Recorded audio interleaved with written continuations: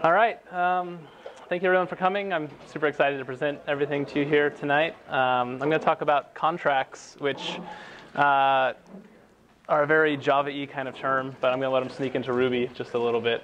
My name is Thomas. I have lived here in Portland for like 8 years now.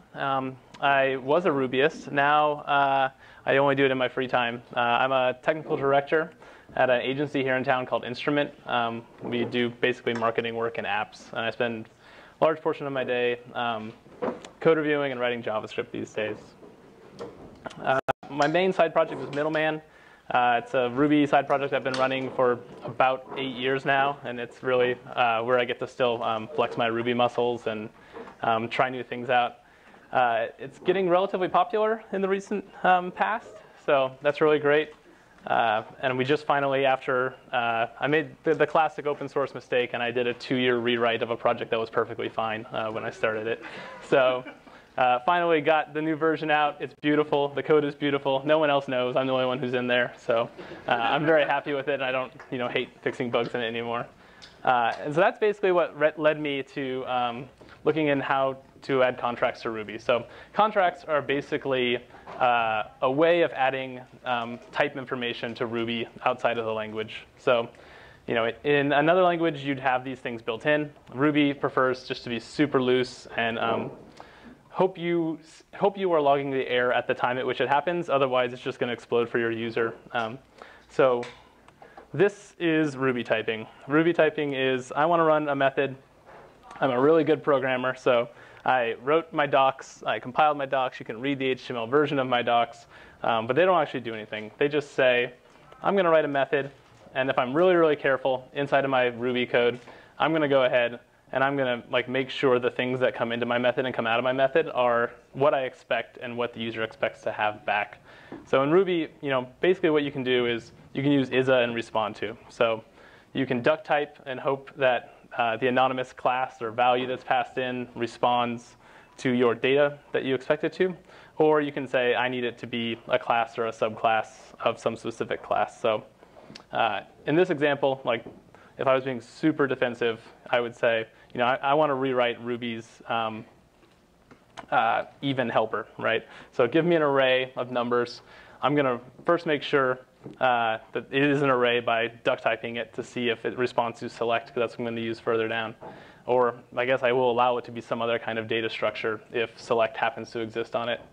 And then I'm going to just use select, and then I'm going to be super duper careful. And as we loop through the array, I'm going to check every single item in there to make sure that it is a number. Because if I try to do modulo on a string, I'm just going to have an explosion in my code, and it's not going to be very useful, and then I'm just going to be angry with myself. So this is the way I tend to write code now, is incredibly defensively. Ruby doesn't have really any way of hard coding type information around your methods or actually the pieces of data in your app. So you write comments and you hope people follow the rules. And when they have a bug, they have to go find your documentation and hope that it was actually up to date with what you expected. Crystal is a newish language, a Ruby-inspired language that's compiled, that's gaining a little bit of popularity now. It tries to solve a lot of Ruby's problems with concurrency and typing and speed. But it looks pretty much like Ruby, but it adds into the language the ability to add type information to your methods and values. So this is the syntax for Crystal.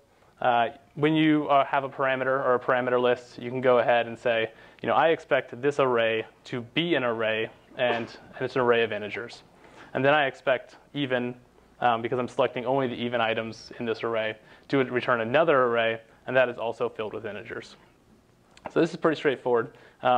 Even just wrapping Ruby's normal select in something like this will catch a surprising number of bugs, especially since I'm writing Middleman, I'm writing a library and a system for other people to constantly just pour their code into. And the number of times you get bug reports I tried to pass a regex in instead of a string and it exploded. Why did it explode? It's well, because it was never supported. So adding a lot of information and documentation to your code allows you, to just pass it off and be hey, this is what it accepts, this is what I expect, and you can really lock it down. So I'm not going to switch to Crystal. That's a lot of work, and it's pretty beta. And I'm not going to switch to Go or to Rust because that's tons of work. and I like writing Ruby. So I went shopping around as I was rewriting Middleman, and I wanted to find a way to do a massive rewrite of this pretty large code base with a large number of users. And I wanted to find a way to do that safely. So I already have tests. I already have 20,000 odd like cucumber things. It's a horrible mess of integration tests that have been submitted via pull requests for 8 years. But most of them pass, and they're mostly, I just take a project when someone submits a bug. I'm like, cool, toss that in the fixtures directory. Now we have a test that passes forever. But there's not like a lot of logic to it. So I want to be able to write everything, and I want it to look the same coming out as a win-in. So my first step was to try to find a way to make sure my API remained consistent. That led me to a project that was not terribly heavily used at the time called Contracts. So Contracts gives you a DSL for wrapping methods and values in Ruby in basically pre and post checks. It's really, really simple. It does a little meta programming. It grabs the method, tosses it in a closure, and then runs just an array of checks at the beginning and it checks on the return value at the end. And so what I did with this is before I started rewriting anything, I pulled this library in, I went through all my methods, and I tried to figure out what the hell I actually expected them to do. So without even rewriting, I went through and added this type information through contracts to every single thing in the system. Then when I started my rewrite, I was able to move things around, refactor, change everything, rip out the guts. As long as the public API still conforms to what I know I said it would do in the previous safe, stable version, then I can completely do anything to the code that I want to do. So yeah, so this is Contracts. This is pretty much the only thing that I've seen so far in Ruby that lets you do this. I do a lot of JavaScript in my day-to-day, and everyone's hot on preprocessors, but that's not really in the Ruby world. So if you want to write or manipulate your data structures and methods in Ruby, you've got to do it with metaprogramming. So yeah, this is Ruby code. You can execute the contract method. And basically, I'm going to walk through the different types and groups and types of data and the structure of this contract method. So Contracts.ruby on their GitHub page, these are their stated goals for the project. So they want to be able to catch simple bugs such as passing in the wrong thing or accidentally passing nil. This will cover all of your horrible nil issues immediately. So if you are running TDD, these contracts will run as soon as anything changes, and then you will get information that you call the method wrong very quickly. They also provide informative error messages to your user code from another library. So again, with Middleman, people are doing all kinds of metaprogramming on top of what I've already built because Ruby is incredibly permissive and lets them do whatever they want. And so contracts will kind of lock that down a little bit. So if someone tries to mess with my methods, it'll be like, hey, you can't do this. Or if you're going to do this, this is the method structure you have to align with. And finally, it makes documentation first class. A lot of people, they want to be pithy and kind of say oh, I don't need to write documentation because my code is self-explanatory. That's nonsense, of course. This actually, that makes sense when you're writing English. I put a comment above my if statement, and it says it's what it's going to do. It probably does. With type information in like a yard doc string at the top of a method or a value, that stuff goes out of date so quickly. And so what contracts lets you do is just take that information out of the comment, put it in the code, and actually run tests against it. So contracts basically takes a whole class of things that would be really incredibly simple, like specs. Just basically, hey man, I called the method, give it an int, expected an int. That's so many just basic tests. And this pulls it out of your actual test infrastructure and puts it right next to the code that it's running against. This is a super simple library to use. You can just depend on it in your library or in your gem. If you're not using bundler, go ahead and just require the thing, and then it creates a top-level contract and contracts module. So contracts is a namespace. The documentation recommends that you mix it into things you're going to use. You don't have to. You can just namespace every single time you interact with contracts with the contracts namespace, but it gets a little verbose.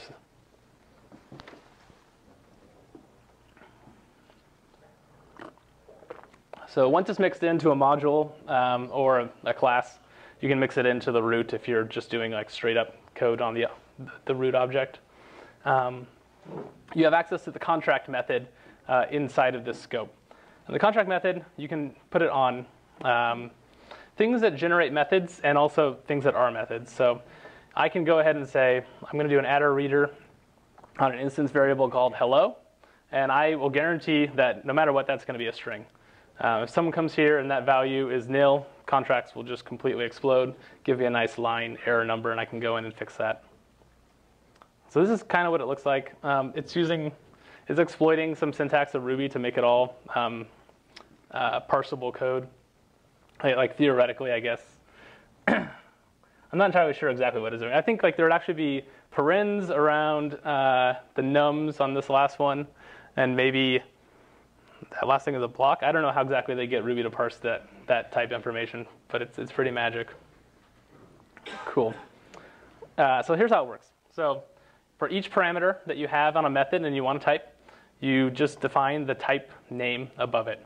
So these are the basic Ruby class names that you use. So this is string, fixed num, bool. It can be your class. It can be an instance of your class.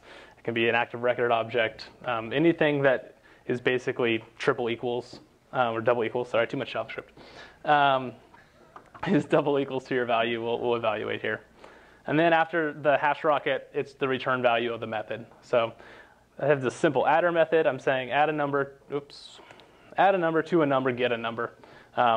If anything goes wrong here, I will know very quickly.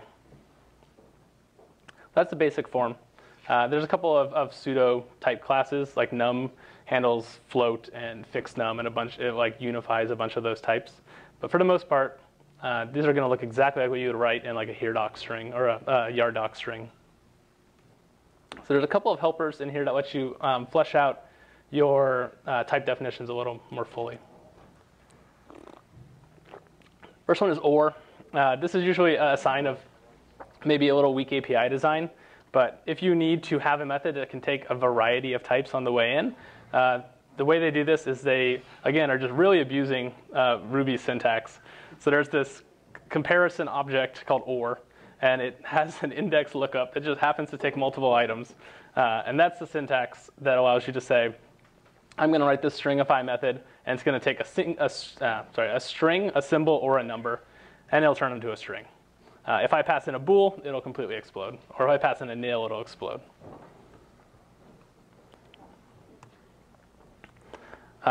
Next, there's a concept of maybe. This is very Haskell. So if you haven't gone down like the type rabbit hole, just run away the other direction.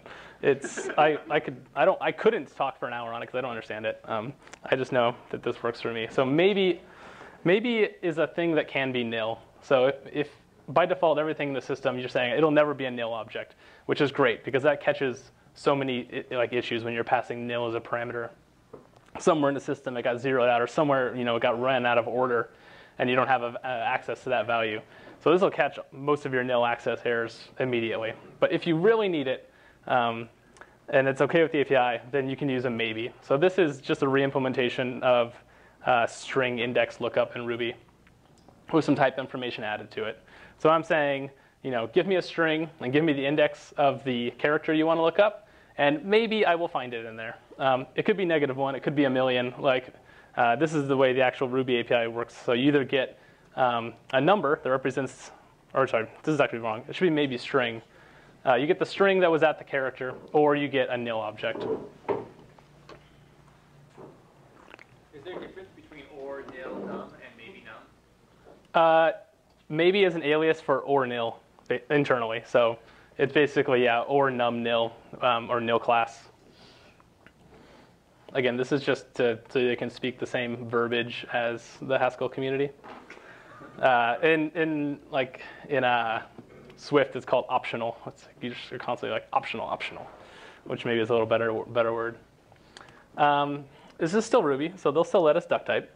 So there's a type class called respond to, and so you can basically say, you can take your code that was like heavily relying on this kind of polymorphic duck typing, and you can say that's cool. I'm just going to type it because I want to be consistent, and maybe I'll come back and I'll refactor this maybe into a better type check later. So the respond to matcher, you just pass it the symbol.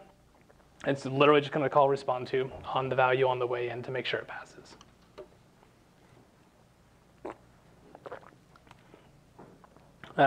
Next is array of. There's a whole class of these. There's actually array of, set of, collection of. There's a hash of as well. So again, this lets you say, everything that comes into this first parameter is going to be an array, and every single damn thing there is going to be num. Not going to be any nils in there, not going to be any strings. Like we're locked down here. So we can safely do things like call modulo without having to worry about whether someone slipped bad data in. And this works definitely for return value as well as a parameter. You can do some pretty cool things with the typing of hashes. So you can take something pretty common pattern is having an options or an ops hash passed into a method. It could be anything. Like people in Middleman, a lot of things are set up like this, and it's super easy to typo the keys for your options and just not even know that you've made a mistake. And it doesn't throw an error in Ruby. It just doesn't apply because you're looking at the wrong key because it's a typo. So with contracts, you can define all the possible options of your options object or hash, and anything outside of that will throw an error. So if I called make person here with something that wasn't a first name that was a string and a last name that was a string, it would explode. If I typo either of those or I omit either of those, it's gonna cause problems. If I want to make those optional, I just wrap it in a maybe, then everything's fine again. But this allows you to in code define some pretty fiddly complex bits of your API design. And there's a ton of these things, but these are the basics that I use on a day-to-day basis. The last one is pattern matching, which is maybe too much magic. It's weird saying that in Ruby, but maybe too much magic. What it basically does, it allows you to write the same method definition over and over again, and basically use contracts as a guard clause to decide which one of these methods is dispatched on based on the incoming parameters. So I haven't shown this before, but you can actually use concrete values like 1 as your type. Or you can, string, like a specific string. Or you can say, I have an option, and the values are 3 specific symbols, are like the 3 keys that can be passed to my option. So you can use concrete values. And so what pattern matching is doing here, it's basically just like traditional factorial function. It's basically saying, if the x that comes in is a 1, it'll always be a 1, so run this version. And if it's not the number 1, then go ahead and run the more complex recursive version below. This is, if you end up like a really top-level switch statement or a lot of if guard clauses at the top, then you can get a lot of it out of the way. I'm not sold on this yet, but it's kind of cool looking. Cool. So that's basically the core API for contracts. So when I was writing Middleman 4.0, I went through and did everything. So I just checked it today. There's something like 400 methods that are type checked now, and it's pretty amazing. And it was really trivial because it's a public project people use, so the documentation strings were already there. So converting them to the code version was not a problem at all. Surprising thing was I found like 30 bugs inside of my own code on the first night. I was two-stringing things. I was double checking if things were nil all over the place. I was saying, is it a path? Is it a string? Is it a symbol? Like all this kind of additional logical code to cover my ass from myself because I was the only person calling this method. I don't know why I was being so defensive with myself. So if this is something that interests you, it's not a lot of overhead to jump in and pick one class or pick, if you got your libs directory going, just go in there. That's a perfect place to add all these contracts tests. In fact, don't ever leave your libs directory. Write a gem like Middleman. That's the only directory I have. It's a nice place. Yeah, so this is something I also do. I write JavaScript in my day-to-day. We've switched entirely to TypeScript for the exact same reason on the front end. It's just the number of times you realize that you have stopped yourself from writing a future nil bug it makes you feel really good inside. And you can go take a coffee break or something. So Middleman 4 came out just over the holidays. I found I got some time to work on it after 2 years of beta. Don't do that. But no real bug reports of any volume, which means the API must have actually remained stable between the 2 versions. And then, because I was feeling adventurous, I put out Middleman 4.1 here, right here, 5 minutes ago. And And I turned on contracts for the entire ecosystem. So previously, it was only run by the test suite for Middleman. As of today, when you write code against Middleman, it will tell you right then and there when you've messed up the whole thing. We'll see tomorrow morning if that turns out to have been a good decision. But I don't know. I might just take a long coffee break tomorrow and not check GitHub. Cool. And then I have just a really, really super simple demo. I don't know if I'm paired correctly for it.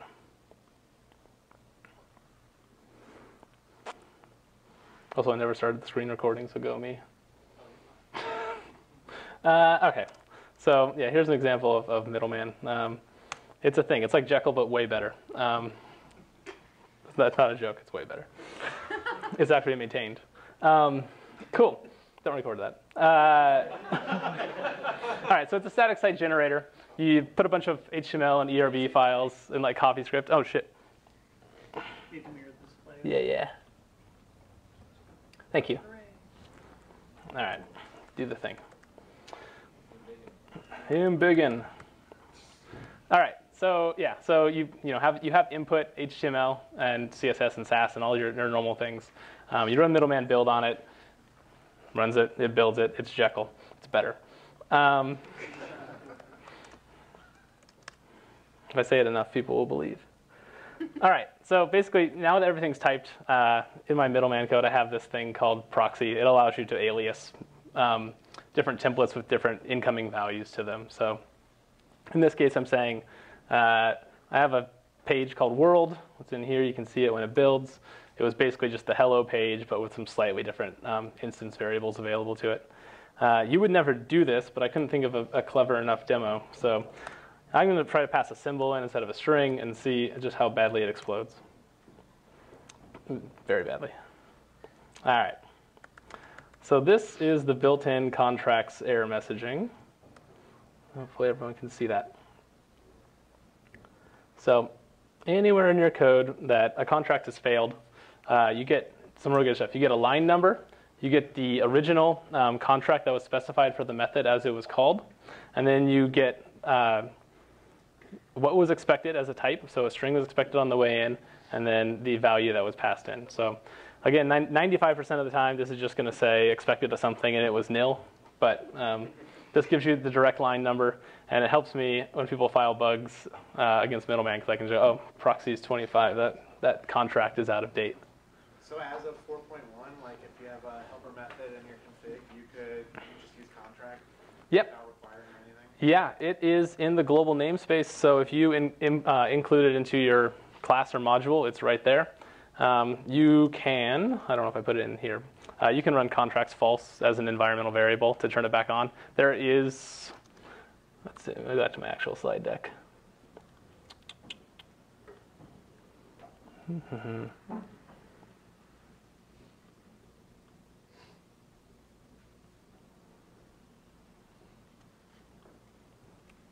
All right, here it is. Yes, there's a performance impact for metaprogramming around every single method and value in your entire system.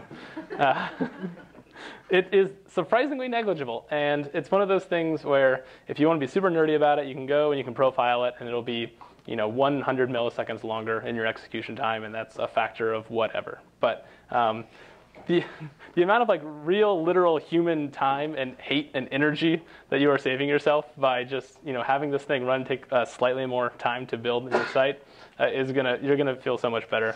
You can go have coffee or get a cookie or something. It'll be fine. I wouldn't run this in a high volume Rails site that's not cached. But for Middleman, it's great. Even by typing every single thing in the system, you can't really see it. But if it bothers you, you can turn it off. This is part of the contracts library itself. That environmental variable is defined. So any tool that uses that and depends on that, you can turn them off globally. And that's it. Hit it. Did you use this for internal components or just for the API pieces of Middleman? And would you recommend it for the internal things? I think it makes a lot of sense to use for external pieces to sort of explain and go along with documentation to sort of make your documentation not be a lie anymore. Yeah. Totally. Yeah. Internal things Cool. Yeah, so the question is basically whether I've used this internally for public or private API stuff or just public API stuff within Middleman. There's really no reason not to do both. Again, with Ruby, your private API may not be as private as you think it is.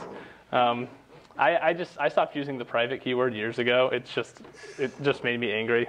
It's like, is it private? Is it protected? I don't know. I got to keep moving this thing up and down through the file. I don't do it anymore. So everything's readable by me because maybe I'll want it somewhere else at some point in time. So the actual effort, I think I did it in an evening. I just threw on some shitty Netflix show and updated all my types in the course of a couple hours. Is there any coverage for creating your own types? Yes. All right. So the question is, can you go outside of the basics and provide your own type definitions and matchers and stuff like that? It looks pretty simple. The things you are matching against are just values because it's all Ruby. There's not another post-processing step. So if I want to do something that, I want to say my thing is, let me blow this up. I don't know. I have a name. This is just code. I can put this anywhere.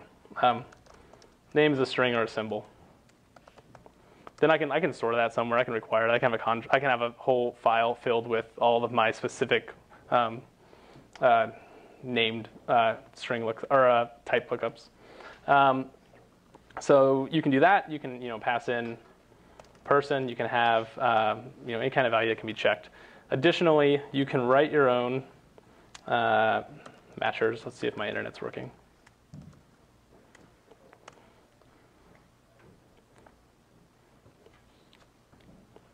So I have a few of these in Middleman. I have these pretty complex data structures that it has to be in some order. So I have a type thing that's not only does it has to be a thing, it has to be in an order. It has to be a number of items. Let's see. So I didn't touch on invariants, but invariants are pretty rad because you can just say, it's basically super guard clause. It's like a runtime guard clause that says, I'm going to say I want a string, but maybe a string in Japanese is still not going to break my system. So you can add additional checks to the types in a pretty straightforward way. But let's see, it's in here somewhere.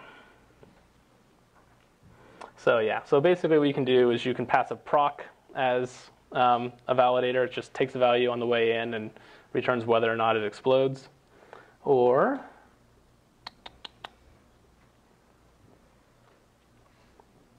so any class which has a public valid method can be used to check against. So instead, you would replace or with this. So if you wanted to say is super special, you can just define it as a really simple class that takes a value and then calls valid on it. It seems like this is something that could run clearly in a dev environment on a Rails project. Mm-hmm.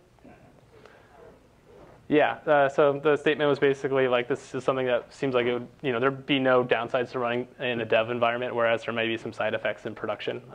That's totally true. That's what I did for Middleman for about a year and a half. And then I just started getting bug reports that would have been solved by a nice error message that I shouldn't have to custom check and custom write the error message for every user. So we'll see if turning that on outside of the dev environment was a good idea, but I think it'll pay dividends. Middle back. Have multiple contracts on the same method? On a method, or for example, in the maybe clause, you could check the boundary, right? Boundary of the array. You put that in as well in the as contract? You mean so deal with the actual specific value? Or check the boundary conditions of an array, right? Mm-hmm. Yeah. So the question was whether you could write logic checks in the type definition. You can't, but you can write a custom checker, basically. So you could have, my bounding thing.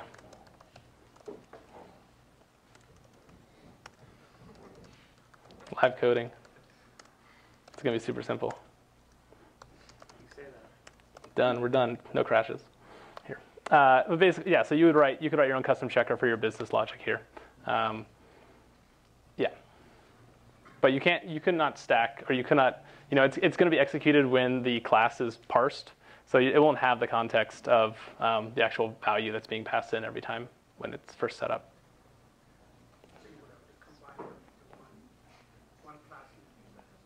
Yeah, I will often build up a library of these like very specific things. Sometimes it does make sense just to do it in code in your method body. Like maybe you need to fail gracefully. Like this is going to be a hard fail, and you're not going to be wanting to catch these exceptions and recover. This is like someone passed something crazy. I'm going to explode. At least let's talk about it. Yeah. So you still, there's still a great place in your class to handle errors or recover from them. In the back. How does the type checking on classes deal with inheritance hierarchies? It does it works with, it uses ISA, so it goes up the tree, basically. So if you have a parent class and you are type checking against the parent class, then it'll correctly refer them. Can you change the error messages? So could you like be like a public, maybe a public JSON API, and you wanted to use constraints to verify input and output, but then also wrap that into your error messages? Like modify the alt return values to wrap them and stuff? Yeah, so the question is whether you can modify the default error messaging that comes out. I'm pretty sure I saw that in their docs somewhere, but again, it's just Ruby, so just take their function and put your own there, like whatever. All right, way back. So you mentioned documentation as one of the advantages of this versus writing the type checks yourself in the beginning and end of each method. Yeah. So do you actually integrate those with another documentation tool? Is it useful documentation? Are you throwing those away anyway? Yeah, great question. So the question was basically whether this integrates with existing documentation tools. If you're replacing your yardocs stuff with contracts, one would hopefully compile to the same